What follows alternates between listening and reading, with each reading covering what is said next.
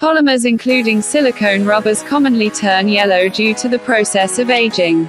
The process, which is irreversible, is exacerbated when the polymers are exposed to heat, light or certain chemicals. That's the problem with TPU or silicone cases. They just all turn yellow after a while. Yellowing of polymer materials is mainly due to degradation reactions like thermal, photooxidation, radiation or oxidation reaction. These reactions are chemical in nature, so irreversible. You cannot make them white through using any kind of chemical substance, such as chlorine, bleach and peroxides. Actually, these chemicals may worsen the discoloration, as they are oxidizing agents.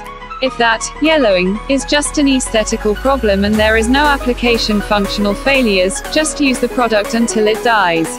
But if the discoloration is important, then it must be replaced by a new one. The original appearance cannot be recovered as degradation reactions are permanent and irreversible. Hope this video was informative. Don't forget to like and share the video and subscribe to Sokumo Facts for more interesting updates. Have a nice day.